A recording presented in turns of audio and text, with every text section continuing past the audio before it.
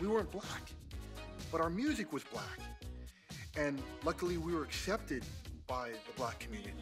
It was R&B enough for them to accept the fact that this was good music.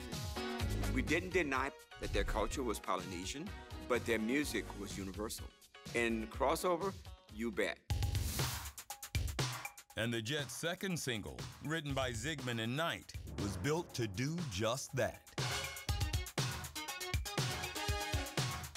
I loved Crush on You from the beginning. Plus, I was 12, so it was right up my alley, just that upbeat tempo.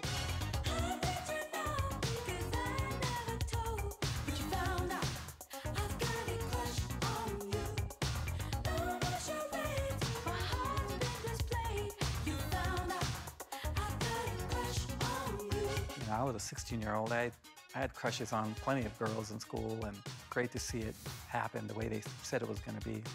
You must have heard it from my best friend.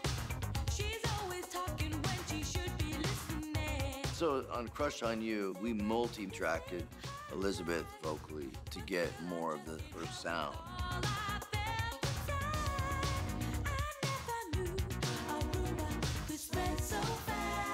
They fit in the Minneapolis picture perfectly.